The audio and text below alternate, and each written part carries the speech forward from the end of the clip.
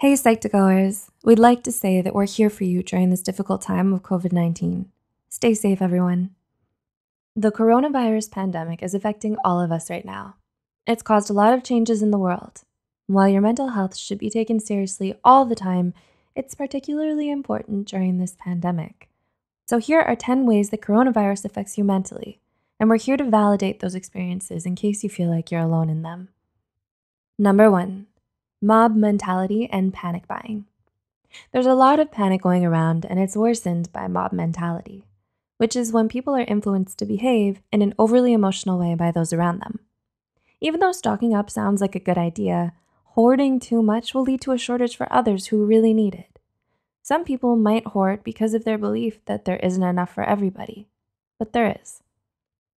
2. Feelings of emotional isolation. Social distancing means we have to keep physical distance between ourselves and other people. It's the responsible thing to do to flatten the curve.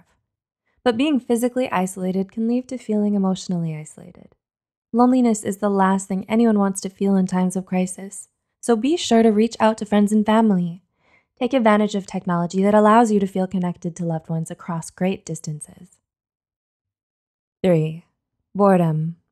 Even when you're working from home, being quarantined inside your house for a long period of time can make anyone feel uneasy. This is especially true for people who are extroverted and aren't used to staying in. It's important to know you're able to conquer boredom. Make a list of things you've been meaning to do, like hobbies to start, books to read, home projects, games to play, and so on. 4. Overconsumption of news and media. People have constant access to the news all the time, and sometimes it can be filled with inaccurate information that only intensifies your fears. So make sure your sources are credible and factual, especially when you share it online. While it's good to stay informed, too much can also negatively impact your mental health. Be mindful of how much time you spend consuming the news, especially during this pandemic. 5. Added stress to your life. Life was stressful enough with work, school, and relationships, but with the pandemic, it could make it much more difficult and stressful to manage everything. Approaching stress with a calm and practical perspective is essential. In fact, the Center for Disease Control's coronavirus webpage includes a section on managing stress. It's important to remember that this situation is temporary and that we'll make it through this together. 6. Worry about loved ones.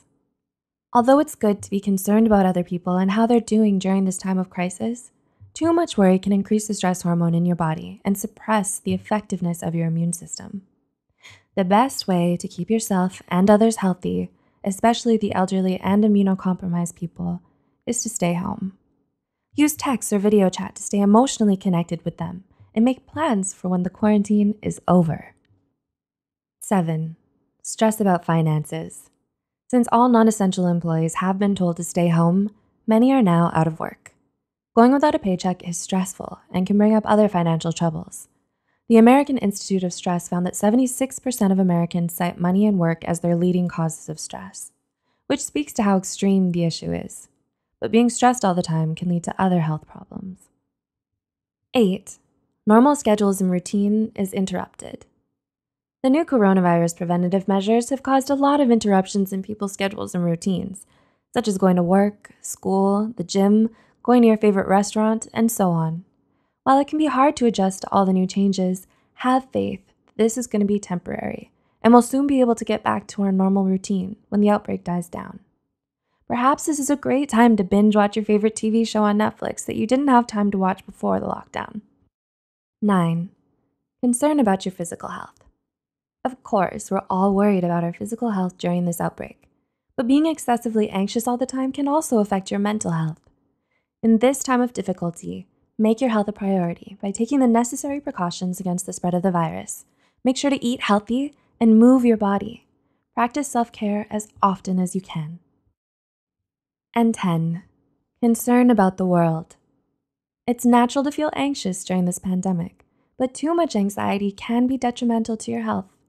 Remember that we can only control our own actions, so wash your hands frequently, don't touch your face, stay home, and remind yourself that by following these rules, you are doing your part to help everyone else.